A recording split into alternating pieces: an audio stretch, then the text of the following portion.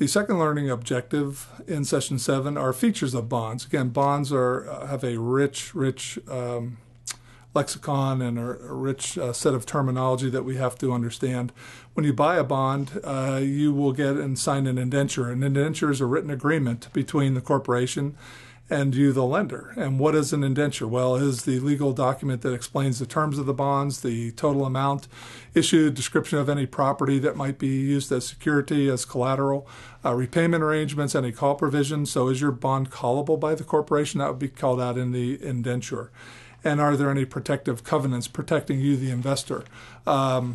Registered form is one form of a bond, and I have this is actually a government bond here that is in registered form, and it has my name on it, my wife's name on it, and I began buying bonds, government bonds, when I worked in industry at a local defense contractor, and started saving essentially for my children's education. At the time, we didn't even have any children yet. We knew we wanted to have children someday, and one good way was to just, a fairly safe way was to put our money into government bonds. This is a Treasury bond, U.S. savings bond, $50 value, and I believe I paid $25 for it. Generally, they were about half price, and they would mature at some time in the future.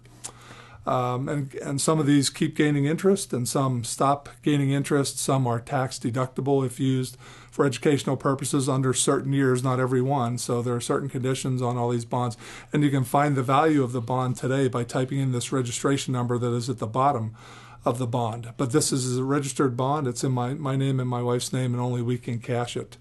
Payment is made directly to us, and most corporate bonds are registered these days, and Treasury bonds are in this format these days. Bearer bonds, in some of the old days, it used to be whoever held the bond was entitled to cash it. So if you dropped it on the ground and lost it, well, too bad. So recommendation is always buy bonds in registered form. Some other terminology: collateral are assets that are placed to back the bond in case something would happen to the company. Perhaps we put buildings as collateral. We could sell those assets and get some cash and then pay back our bondholders. So you'll see the term collateral being used very frequently. Mortgage securities are bonds that are secured by a mortgage on the property of the borrower. Seniority, there are junior bonds and senior bonds, and this is indication over who gets paid first in case of default. Bonds can be repaid at maturity for the face value, and then may be repaid in part or in total before maturity if they're callable. To this end, the CFO might set up a sinking fund, kind of a savings account that the trustee would manage to redeem the bond early. And again, what's the CFO doing? Managing his or her debt-to-equity ratio, essentially. They're just trying to call it in early, and if they do that, they're able to manage debt-to-equity. If they have a particularly good year cash-wise, they have lots of cash sitting around, they may elect to call in some of the bonds if the bond has a call provision. So we can call these things in early if there's a bond provision for a call indicated in the bond indenture. Typically, you'll get a bond premium. You may get the $1,000 back plus all or part of a portion of the coupon. So that should be all called out in the indenture. You also get some protective covenants that protect you, listed in the indenture, a list of thou shalts and thou shalt nots. Thou shalt only pay certain amounts of dividends. Thou shalt not take on any more debt. Thou shalt not merge with another firm, or some sample negative covenants. Also, you may get some positive covenants that say thou shalt keep your financial statements in good order.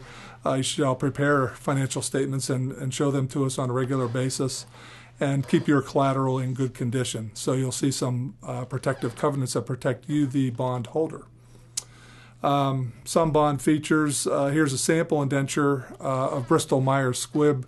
The amount of issue was $1 billion for Bristol Myers Squibb. The date of the issue was 5/1/2008. When does the bond mature? 30 years later, and that is 5/1/2038. What's the face value of this bond? $1,000.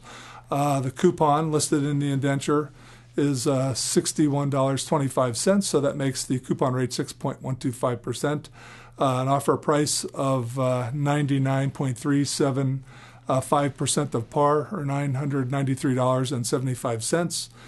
Does the bond make annual or semi-annual coupon payments? This is a semi-annual bond, so if you're calculating price, C by 2, R by 2, T times 2.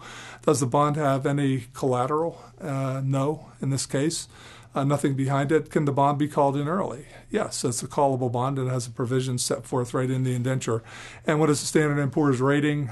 A2 or A in the case of Moody's. So fairly fairly safe investment. There are higher ratings than that, as we'll see in a minute, but still not bad in the case of Bristol Myers Squibb.